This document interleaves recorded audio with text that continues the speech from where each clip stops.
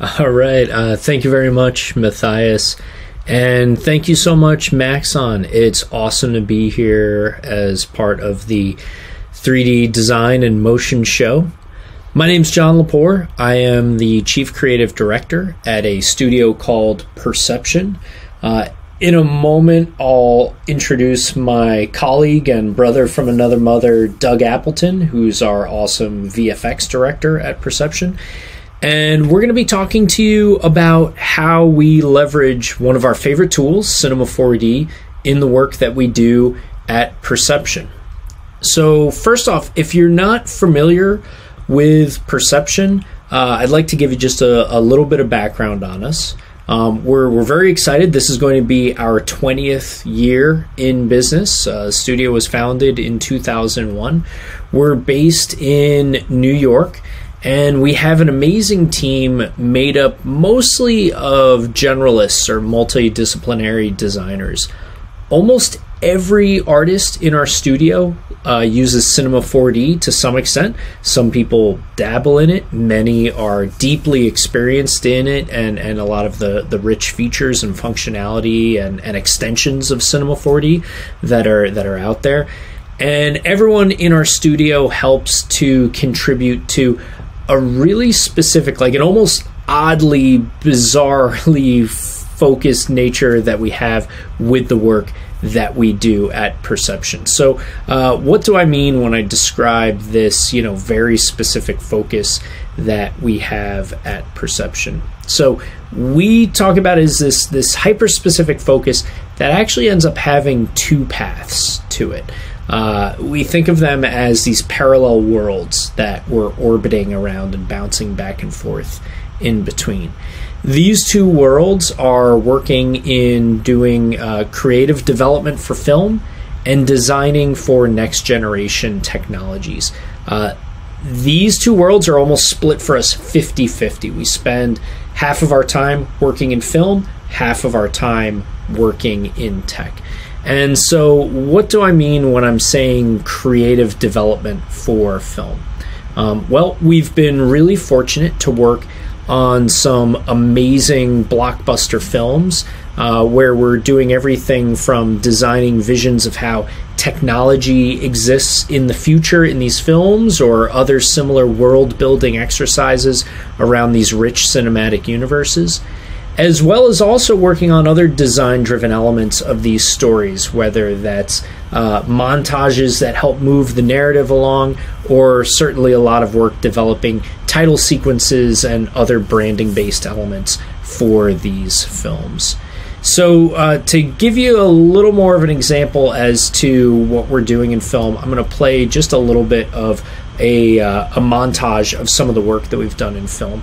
So as I mentioned, you'll see a lot of instances of how technology, interfaces, holograms, new ways of interacting with tech are represented in film. And we love having these opportunities to do these sort of experiences in these movies that have really rich worlds that are built around them, really high ideas of how the future will exist, and we're always looking for ways that we can contribute to that. We take it unbelievably seriously, and we really geek out very hard on this stuff in trying to figure out ways to create visions of technology in the future that are inspiring and invite audiences to have their imaginations run with these thoughts and these ideas, and also just help to create something that still feels plausible and a little bit grounded in reality. Now, beyond just designing tech in these films, we find ourselves creating title sequences for these films and looking at all these other ways that we can help to brand these stories, package them, and create something that helps to convey the filmmaker's vision for what these films can be. So that's, some of the work that we bring to film. I think this is probably what we're best known for. If you're familiar with Perception at all, you've probably heard of our film work before. But that is only half of what we do. And the other half of our time is spent working in this really fascinating space of working in real world technologies, where we're collaborating with some of the biggest names in the technology landscape, as well as in some very specific niche industries that are really fascinating. When we're working in this space, we're finding ourselves focused almost exclusively on emerging technologies, or technologies where all of the problems haven't been solved yet, places where there isn't a template for success or already a best practices formula for how to work in these technologies. We found ourselves having some amazing collaborations with emerging technologies like the Microsoft HoloLens. We did some very early development in helping to figure out how interactions can exist in 3D space, and I'm sure you can imagine how Cinema 4D was really helpful for our team as we were prototyping some of those ideas and concepts to help Microsoft when they were just beginning to think about, even way back in 2014, how we could think of interacting with a mixed reality or augmented reality landscape.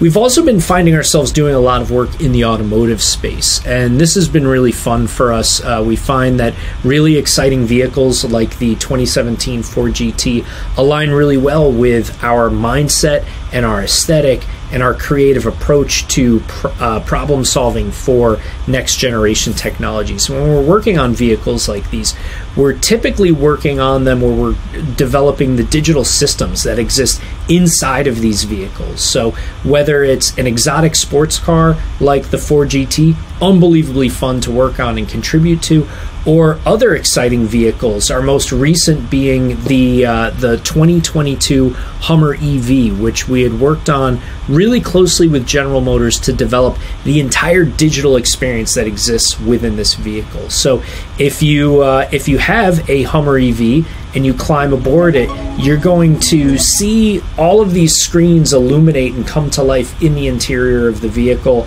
that enable you to take advantage of the capabilities of this wild vehicle, while also reminding and reinforcing the driver of the personality and what a distinct experience it is to be in a vehicle like the Hummer EV.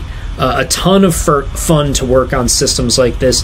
Working with General Motors, we had the opportunity to really push the boundaries of what we've ever seen in an in-car experience. And you can see in here, there's a lot of incredible 3D renders, some of which are pre-rendered animations that play within the vehicle, some of which were actually translated into real-time systems and animations that are fully interactive while you are operating an awesome vehicle like the Hummer EV. So from there, I want to talk just a little bit about, why are we using Cinema 4D at Perception? Like, why is this one of our key tools of choice? And, I think you can imagine we use a lot of the other tools that are out there that many of us use, a lot of predictable and standard tools. But Cinema 4D has been something that's really worked unbelievably well for us in the studio. More than anything because it is a designer's tool. It's something that we feel works really well with creatives who are just trying to rough out and build out certain ideas, concepts, and thoughts as quickly and efficiently as they can. We find the tool to be really accessible and easy. We've had people that come into the studio having zero experience with it, and after a month in our environment, they're hooked on it, they're leveraging it, and they're finding ways to incorporate it into the work that they're doing, even when it's not traditional like sort of motion graphics work, but more user experience design, prototyping, interactive tools. We find Cinema 4D is unbelievably useful in just about everything that we do. And of course, Cinema 4D, especially in the last 5 or 6 years, it allows you to go deeper and deeper and deeper with the platform. There's tons of incredible extensions and plugins, and especially with being able to do unbelievable rendering with tools like Redshift, we found that the bar just keeps getting higher and higher for what can be executed with this platform. And so we're so proud and so excited that we've had a long-standing connection with this software, and even with Maxon themselves. We've been really close with the team at Maxon probably since 2007 or 2008, and it's been amazing to see the growth happen both with the platform and also with the incredible community that surrounds this incredible tool. So I want to talk today about, and I'm going to pass the mic in a second to Doug, who will get really deep into some awesome details around one of our most recent projects that was a really exciting one for us. And that was doing some design work for the Disney Plus streaming series WandaVision.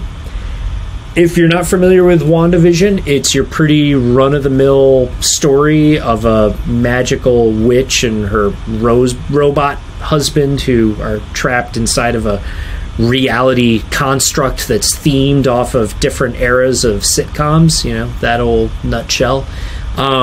This was an awesome brief to receive. In the middle of last year, while in full lockdown and whatnot, we had received a brief from Marvel Studios asking us to pitch them concepts for a closing title sequence for WandaVision. And we were exploring a lot of different ideas, and pretty quickly we were focused or honed in on the theme of the show, which is that ultimately, over the course of this series, we go through several different eras or generations of sitcoms in which the story is presented to you. And they do this incredible job of creating this very accurate, very dedicated representation of these different eras of sitcoms. Their 1950s sitcom episode, they actually filmed in front of a live studio audience. It's very authentic. It's very, very precisely done. But we also want to make sure that in the title sequence that we were creating, we were bringing a little bit of the traditional Marvel Cinematic Universe magic into this story and how we could present these ideas. So we started by pitching them several different ideas and concepts. I think we probably started with 4 or 5 overarching ideas. But there was one that really quickly started to bubble to the surface, and it was a concept that we referred to internally as the magic of television. And just thinking about the fact that TV, especially thinking of it through the eras, it's maybe a little less romantic to think of it as LCD pixels. But when you think of a cathode ray television, and it's this glass tube, this almost jar, this volume that's filled with like static electricity and chemistry and magic. Like I remember being a little kid and like inching up as close as I could to the television, pressing my nose against the screen and feeling like the static electricity in my face and making me think it was gonna, give me brain damage or something. There was just something so mysterious and almost a little intimidating about this big glass box and what was happening inside of it to create these beautiful images and ideas. So we thought it'd be cool to dive into the medium of television as an aesthetic, as a way of thinking of this story. And the first thing that we did was we worked closely with our buddy Chris Webb, who runs FXWRX or FX Works. It's this incredible laboratory or almost experimentation lab for cinematography. Chris Webb is an incredible director and cinematographer who helped us by putting together some in-camera tests of different ways that we could examine cathode ray television tubes and look at them and really examine the details with interesting lenses and getting really close up and macro and playing with different projection and distortion techniques to look at these images from as many different perspectives as we could. And this ultimately led us to this idea that, we could look at the world really up close and really feel like it is a natural television. But then we also want to say, beyond this really in-camera sort of approach, what happens when we actually push in between the pixels? And there we knew immediately we were going to jump into Cinema 4D and start figuring out some ways that we could leverage some of the awesome tools and capabilities of Cinema 4D to fly through a landscape made of pixels, literally weave between the pixels and create something that could start with something that felt like familiar television, and as we get deeper into the pixel matrix, we start to see disruption, we start to see elements breaking apart and blowing apart, and ultimately unraveling with the same sort of arc and excitement that we see over the course of the series of WandaVision. So from here, I'm going to hand it over to Doug, who's going to take us into a deep dive as to how we put some of these scenes together for the main on-end title sequence for WandaVision. Hi, I'm Doug Appleton. I'm the visual effects director at Perception. And today I wanted to talk a bit about how we created the main on-end titles for WandaVision. And more specifically, how we created that RGB pixel look. And I think a good shot to break this all down is this house shot. So the first thing we want to do is build a house. This particular house that we have, it's not wildly complicated or anything, so I won't go into too much detail about it, but there are a few important things to take note of. First is that for this effect to really work, all of our models had to be in evenly spaced quads. Now that's because when you look at a TV, the pixels are all laid out in a nice grid.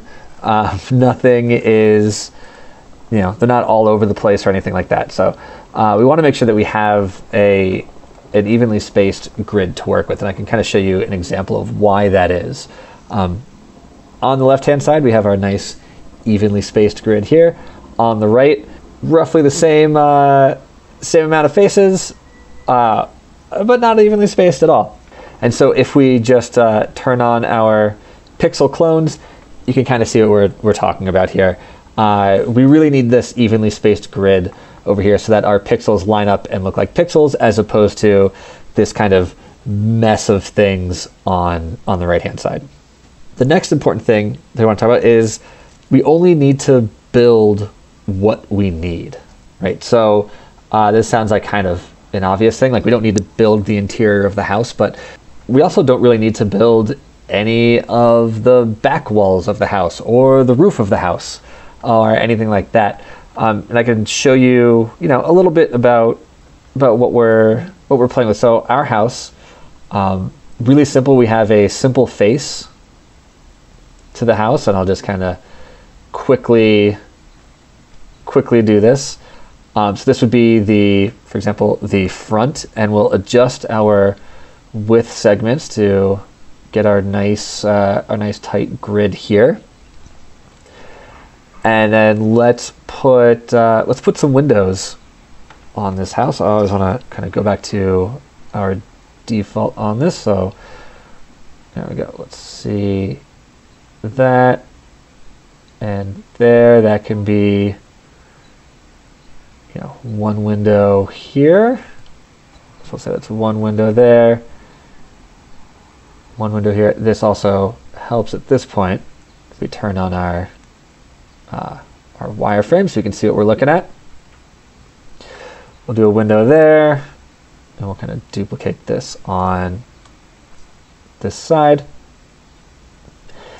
And then we also have shutters, right? So we want to add some shutters to our windows.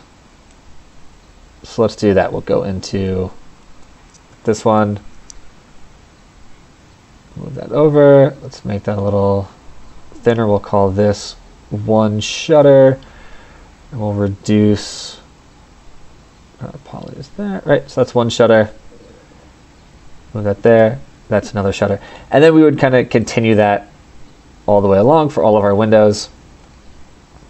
We also want a door, so let's make this one our door. I'm just going to bring that back to the center. Open that up. Do a bit of that. Right, this will be our front door to the house.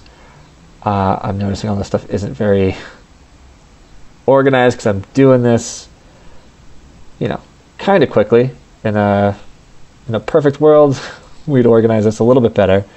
But I just want to give you, a little idea of what we're building here. There we go. So I'll move that guy over. Right. So we're starting to get the front of our house. We also have a roof.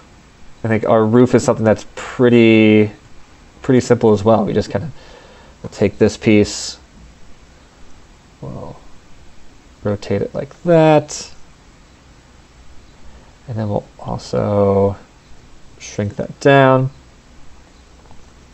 move that up. Right, and so now we have the roof to our house, and using the magic of television, we'll put it in the oven, we'll take it out, and now we have our house that we've built. There's nothing crazier in here than what I was just doing. You can see our house is this. It's a series of planes. We only built what we needed.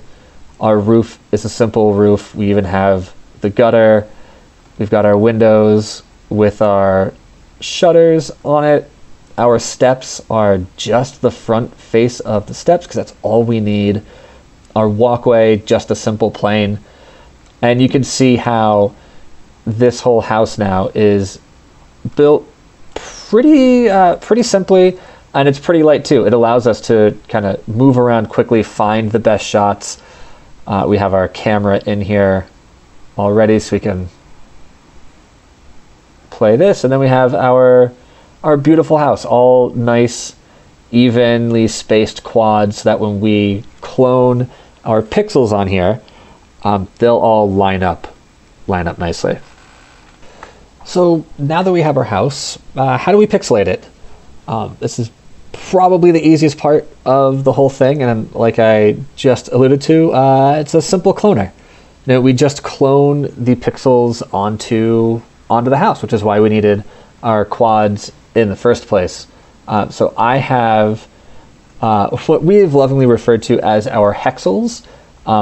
They're pixels, but they are hexagon shaped. If you've seen WandaVision, you'll know that the hexagon is a running motif throughout the entire series, not just in our title sequence, but throughout the whole series as well. There's wallpapers, decor, there's a bunch of stuff that's hexagon. So we decided to continue that into our sequence. And our hexel, we have split into our RGB here. This will make sense when we start talking about the shader that we created for this. And then that is in a null, so we just have one thing. So we can take this, bring it into our house, and we'll just look at one kind of simple thing. So let's create a cloner. And we're going to make this a object cloner, right? Because we're cloning onto the object of the house. And the thing we want to clone onto, let's do the house back. Right, now let's do wall. Right? Yeah, we'll do wall. And what we're cloning, we'll just paste in our hexels from earlier. Throw that in there. Let's turn this house off so you can actually see what's happening. So we have all of our hexels. They're not lined up on our nice grid. That's because we want our distribution to be vertex. And now you can see we have our hexels on our wall. The thing that you'll notice, like as we do more and more of these, because we have a lot, it starts to get pretty heavy. For something like this, we can do is change this to multi-instance, and then viewport mode. We could even just do points, and that should speed it up significantly. I think for us, it's not really important that these look like our hexagons in the viewport, as long as they look like our hexagons in the render. So again, with the magic of television, let's go check out what it looks like when we have our hexagons on everything, right? So we have hexagons everywhere. If we were to render this right now, it wouldn't look like much of anything, right? We have a house with dots all over it. Not quite much of this pixelated look that we want. But I think this is where we get to some of the really exciting stuff, and that is creating the shader that makes this look like a pixel world. So let's dig into some of the cool things we did with this material to create the look. But first, we need to talk a little bit about what a pixel is and how it works. So I'm not going to go down a deep rabbit hole with this, because you can go way down a deep rabbit hole with how TV works, but the short version is that on a TV screen, the image is broken up into a red, green, and blue channel. And each of these little color blocks here is called a pixel. And the way that you see different colors is by the blending of brightness between those different channels. So for instance, if you had purple, you'd have more red and blue and less green. Or if you had orange, you'd have way more red, a little bit of blue, a little bit of green. And that's how generally TVs work. So what we wanted to do was come up with a way for us to create the same look without having to fake it. So let's create a new material and make a basic version of this in a simple scene so we can really see what's happening. So we'll open up our Hexel screen here. You can see we're broken down into our three colors of our pixel. The first thing we want to do is create a cloner, and we'll make a grid to do sort of a simple TV screen shape. Let's do a honeycomb. We'll throw that in there. I have some settings that I was using before, so we'll do 150 by 200, and then our width and height 2.25, and our height we'll do 1.75. As you can see, it's a little too big, so we want to scale these down. So I think our other scene is a lot smaller. There we go. And then the last thing is take our fixed clone, turn that off, and now we have our tiny Hexel grid. We'll zoom all the way out. As you can see, it gets a little heavy, and we can see our grid. One thing we can do to help with kind of the heaviness of this is click on multi-instance. We'll set this to point. We'll set this to points, and that allows us to kind of move around a lot freer. We'll still get color information on here, and then when we want to see the split, we can render it. That split we wouldn't see with our material anyway. So let's add some color to this thing. The way we're going to do that is go into MoGraph, Effector, add a shader effector, and then in the shader effector, let's attach an image. I'll put up everyone's favorite, Please Stand By.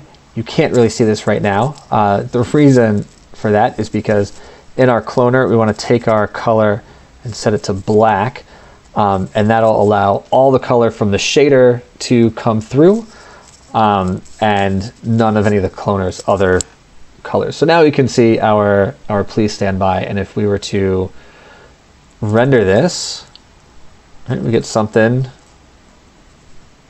Looks like this.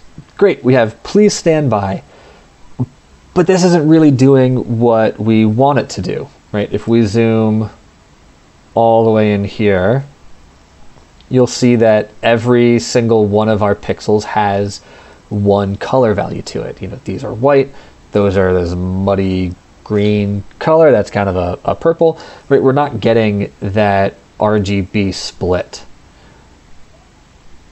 So the way that we're doing that is with our redshift material. So let's make a new material, and we'll open this up. And there's a few things that we need here. The first thing we need is our color user data. And I'm actually going to remove this material because we don't need any of that right now. I'm going to plug this directly into our surface. And what this is going to do is take our data from our shader, and it's going to pipe it through Redshift. So we'll put it on our pixel. The other thing we want to do, very important, is our attribute name. We want to grab MoGraph and color. So that's going to look at our MoGraph colors and pipe it through.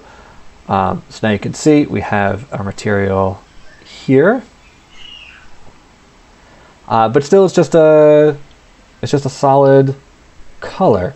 So there's a few more things that we need to do to split this into our RGB channels.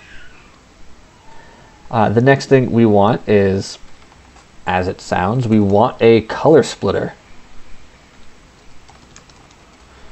Let's grab the color splitter and we'll plug this into our input. So this is going to take our image, take our image as the input, and output will be red.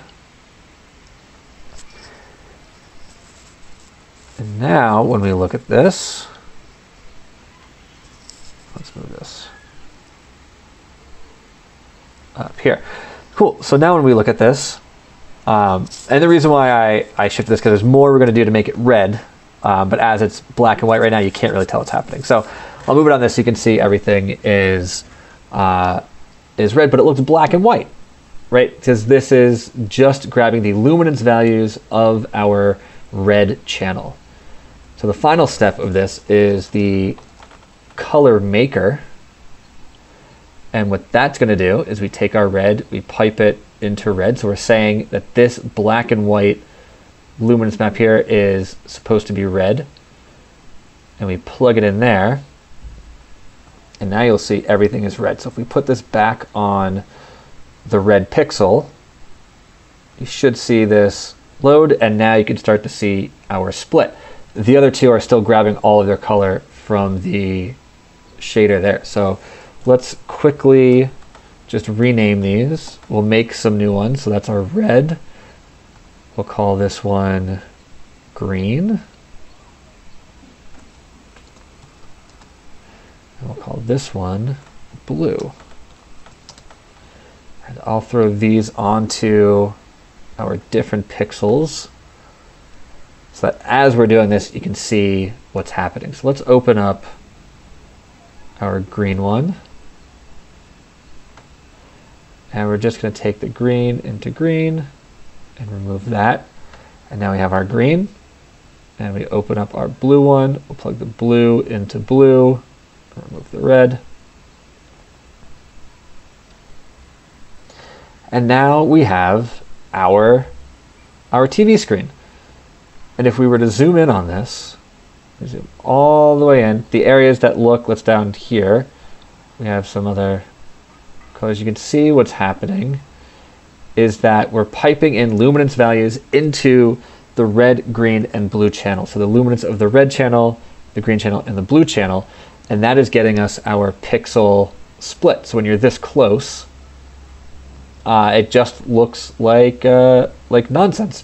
But as we zoom out and get further away, you can see that please stand by shows up again.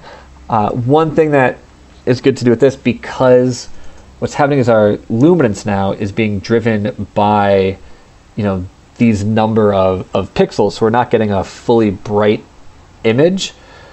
I just like to crank up the exposure as we're previewing this just a little bit to make it kind of look a little more normal. We can play with the contrast too. All this is doing is brightening the image. This is something that we would do in post anyway, but while we're looking here, we'll do it here. But this is great to see when we pull back this far, this purple down here, that looks like purple.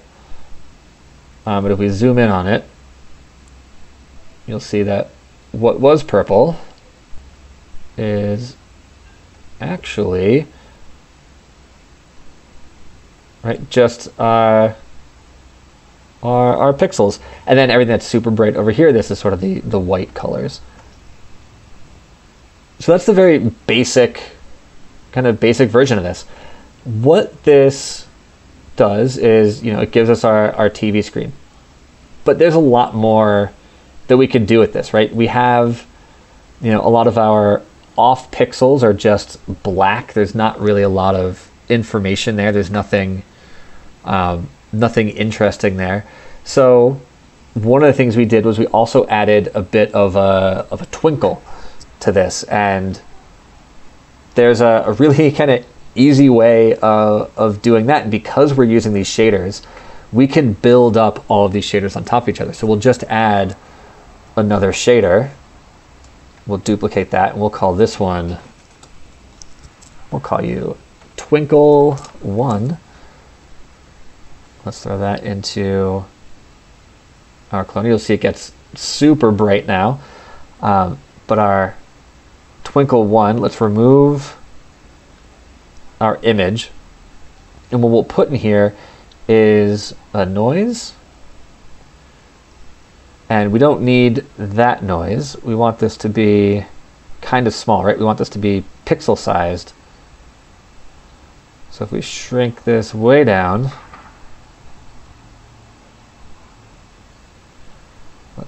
there you go, something like that. And then we can adjust our contrast down here. We can adjust the brightness, because what we're really looking for is just to get a little bit of interest in our dark areas, and to break up kind of the luminance of some of these, right? Some of these pixels are brighter than other ones. The other way to adjust this, once we have something we like here, is just go into Twinkle down here and reduce that there. And because we're using the shader effector and noise, we have all the power of Cinema's noise. We can then add animation to all of this. So let's click on our Twinkle again. Let's go into our noise. And just animation speed. Let's just add a little bit of animation. So we'll say 2. And this probably isn't going to play very well in there. But in here, let me crank this up a bit just so we can see it more. We're going to play this here. Right, you can see how now we have a little more life in this, right? All of our pixels are starting to twinkle and have some life to them. This is great if we're using a still image to drive this, to add this life to it, but also there are times where we used footage to drive kind of our color, which already has some life to it, but the twinkle is just it's a nice added touch. Let's take this one step further, and let's say we wanted to, art direct this a little bit. We have our look, we love it, it's great. Let's kind of let's see what else we can do. So let's add another twinkle on here. Call you Twinkle 2, and then you should see this get super bright in the twinkles. Let's make another. Let's just add a different kind of thing in here. Let's pump this up back to what it was. So this should start to look kind of busted as soon as that loads. Oh, actually, the problem is I got to add this to here. There we go. So now I have this gross looking color on here. No one really likes that, but let's say we do like it. We can art direct this a bit by using the fall off here, and I'm just gonna put a spherical fall off on there. And actually, let me dock this guy over here so you can see what's happening. With this, we can move this around.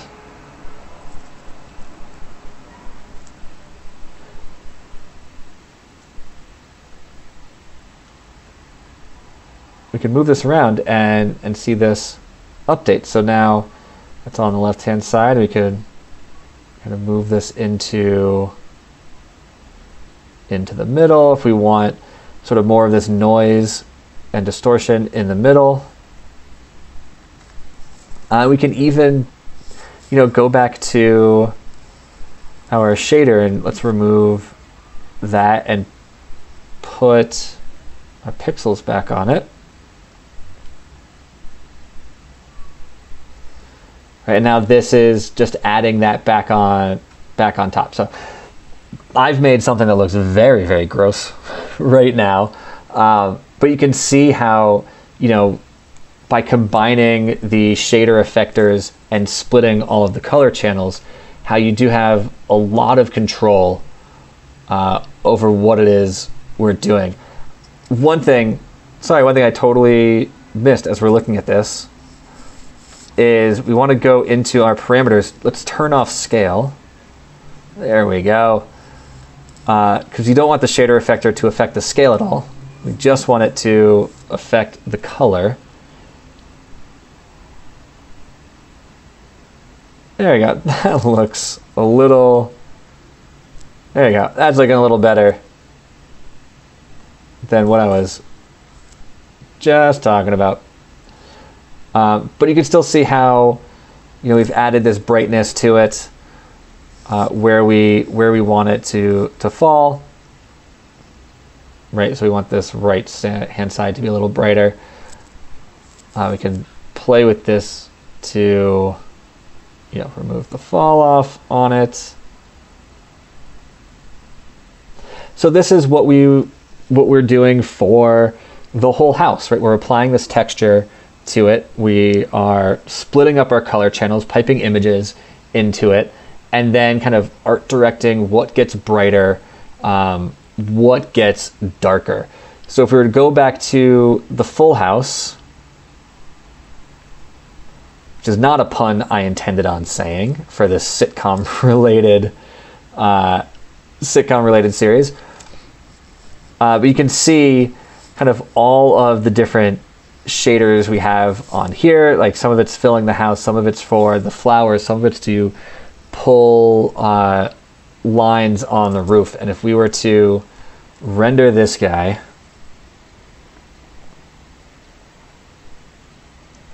it's going to take a second because it's got to load up everything. Like I said, there's a lot of pixels in this thing. There we go. So if we were to render this guy, you can see these same techniques being applied to this much more complicated model. It's all still based on the same simple cloning onto an object and using our RGB split. So each one of these, like this house, we had primarily red in this instance. You can see sort of the blue kind of popping through, some green over here. But at the end of the day, if we were to zoom in on any one section of this house,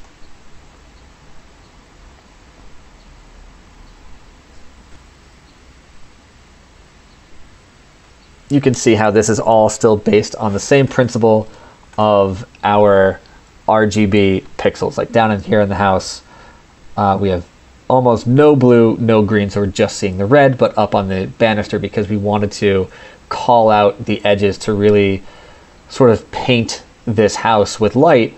We're pulling in some more green and blue, making that area brighter. And the same principle is applied to everything. It's on the trees, it's on the fence, it's on the dome for the sky. Right? It's everywhere in this thing. So that's the very quick rundown of how we made WandaVision, how we made the main titles for WandaVision. We could go on for hours about all this stuff. Anyway, that's my time. thank you so much for listening. I'm happy to answer any questions about this or anything else that we made during WandaVision or not WandaVision related. Any questions at all.